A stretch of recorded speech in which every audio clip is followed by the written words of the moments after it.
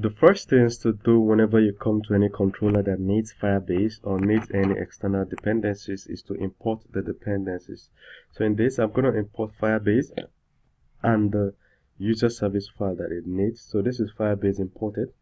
Then we're going to import the user service file from the provider. So we're going to call this user service.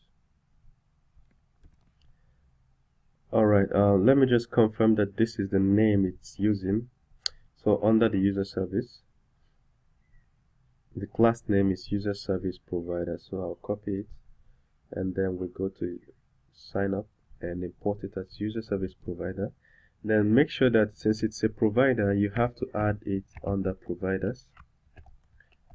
You must always do this for all providers. And then you have to add it here so that you can use it. Call it public. Same thing, but then I want it to start with small letter and then of the type user service provider. Okay, so now we've done this, we have to declare all our variables that we are using in the form. So let me just close this quickly. So in the sign up form, if you look into the form, you see that we are using two-way data binding here, and all these variables, we need to declare them. In order to use them, we need to declare all these variables in our controller. So when we come back to our controller here, I'm just going to paste the variables as I've declared them.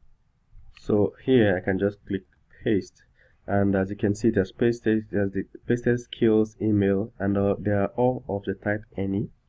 Of course, if you want to be more strict, you can just tell it that email is string, phone number is string, and some of them are boolean, you understand? Like this is job seeker, this is boolean. So if you know the exact type it is, then you can declare it. Otherwise, just give it any. Any means it can take any variable type. Alright.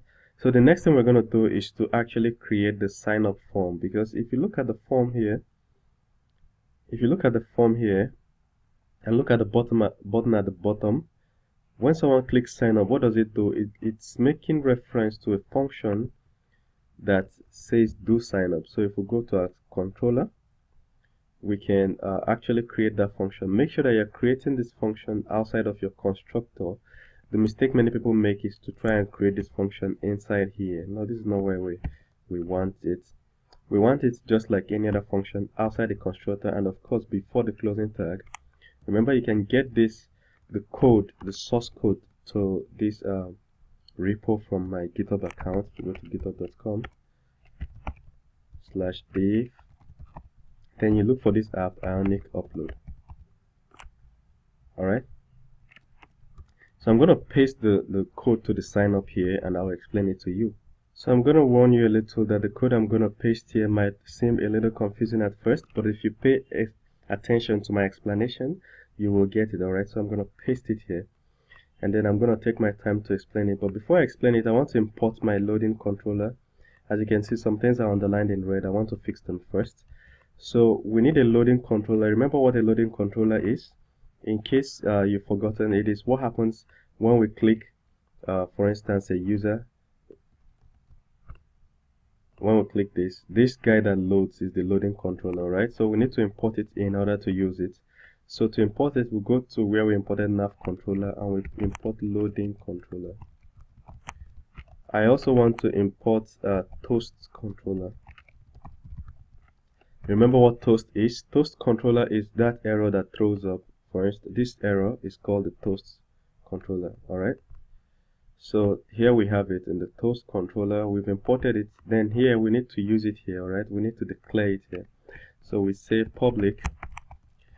We'll just use toastctrl. Then we'll call it toast controller. Then the same thing with loading controller. We say public load ctrl loading controller. That is sorted out now. I'm just gonna do something like this so that it will look neat, so you can see everything on the same page. Now we've sorted this out, the next thing we need to do is to look into the function we created. But before then, our declaration of user service provider, we just need to use it here. So loading controller, loading controller. So the error is gone. So all this we need to replace. And after logging in, this redirects to home page. Just hold on a little while I fix this. I will explain everything. So we are trying to redirect to home page. We need to import the home page. So let us go to a page where we've imported something before. Just hold on a little. We import home page.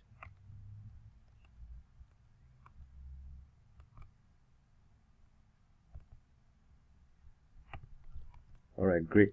So we'll come here and import home page. So back to the function, quick explanation. What we first did is we declared an object, a variable like this. We said equal to, we want this variable to contain everything that is in the form. Remember, this Angular does two-way data binding, and Ionic is using Angular. Two-way data binding means that as the value of the first name in the form is changing, the value is also changing in this controller. So if somebody starts typing in this form, for instance, if somebody starts typing an email, because we used ng model to bind it into where somebody is typing an email, the value of the email here is also changing. So what we're doing is collect the value of everything in the form and save it in this value by the left. All right. So after everything, it's an object. We're saving it inside this account variable. All right. So this account, what it does is we can, once we save everything, as the users are entering the details in their form, everything is saving here. Then once they click submit or sign up, this form will be triggered. Everything saves here, and this loader starts loading. It will load for at least 3 seconds. It's saying please wait while it consults the user service provider. And then inside the user service provider, it's trying to contact or consult or call up or invoke this function. So but this function doesn't seem to exist. That's why it's underlining it, because we named it something else. So if we come to sign up, we call it sign up service. So if we copy it,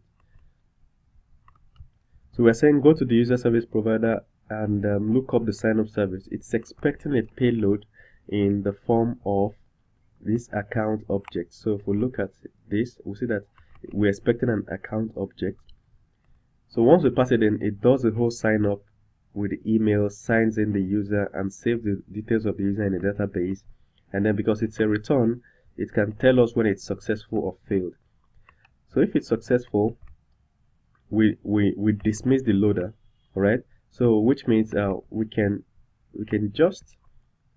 even remove this duration so that the loader keeps loading forever until the sign up is complete. If the sign up is complete, it dismisses it, and once it dismisses it, it changes our home page. This will redirect and also change the home page. All right. So the default page will no longer be the sign in or sign up page. It will now be the home page. All right. So, but if there was an error that we got from this sign up service, we'll have to work on this error. So everything here is inside this error. What we're going to do is, if there's an error, first of all, we dismiss the loading control that is loading. We dismiss it, and then we display the error as a toast that will show up from the top. It will show up and stay for 3 seconds, and then the message on the toast will be the error we got from the sign up service. Then we present the toast, and then we empty the password field. We can remember that this page does not redirect. If there's an error, this page does not redirect, but we need to empty at least the password field so that the person will have to fill the password again. All right. It's just a star. If you want, you don't have to do that. Alright, so this is basically the sign up method. So you understand how it works now. First of all, the user fills the form. This sign up function collects the form, saves everything inside an object, then passes that object into the user service. The user service does the sign up and the sign in, and then gives us a result. If it's successful, we'll dismiss the loader and then redirect. If not, we will display the error, right, and still stay on the same page. Now the difference between navcontroller.setRoot and navcontroller.push. Push redirects straight up. SetRoot sets whatever is your home page. It changes what your home page should be. Alright, so when the user is signed up and signed in, we want the home page to continue to be home page. But if they are not signed up and signed in, we want the home page to be the sign in page. Alright, hope you understand it now, and if you want to copy this code directly, check out my GitHub. Alright, and if you've not subscribed to my channel at this point, what are you doing? So go to YouTube and c/braintem.org. That is my channel on YouTube. You will gain access to over 500 video tutorials on programming, alright, that I've made, so, and the ones that I'll be making in the future. So thank you very much. See you in the next video, and in the next video we'll quickly test this, then we'll move on to other things.